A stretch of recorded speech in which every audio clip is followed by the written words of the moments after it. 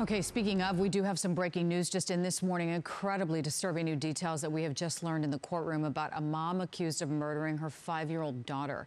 ABC 13's Maya Shea live for us this morning. Maya, this is very difficult to hear. What happened?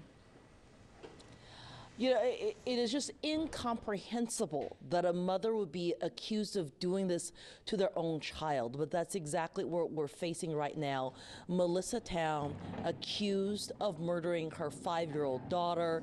In court this morning, prosecutors said the little girl screamed out, "I've been good," as her mother allegedly tried to strangle her to death. It is just hard to imagine this happened, but according to investigators, this all started to unravel when the mother apparently drove the daughter's body to Tomball Hospital yesterday in the middle of the day, telling nurses that her daughter was hurt.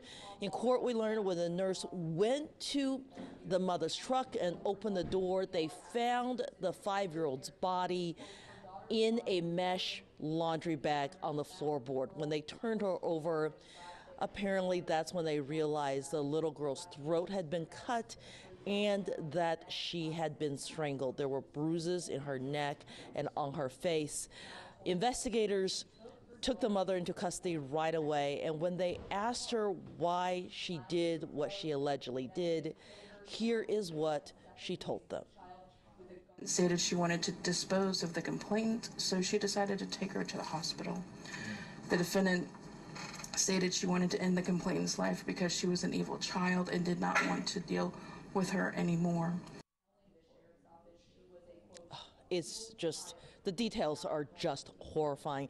The initial probable cause court magistrate judge set the bond at $15 million. Melissa Town did not initially appear, apparently still going through the booking process. We will have further details as this unfolds throughout the morning, but it's just horrifying. We're live downtown. Maya Shea, ABC 13 Eyewitness News. Yeah.